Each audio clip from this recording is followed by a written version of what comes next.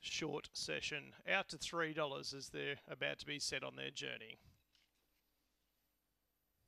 Second line moving forward now.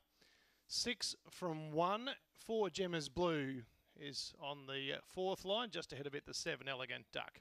Green light on, lure rolls, second of 12. Favourite in the green, short session. Stand by, ready.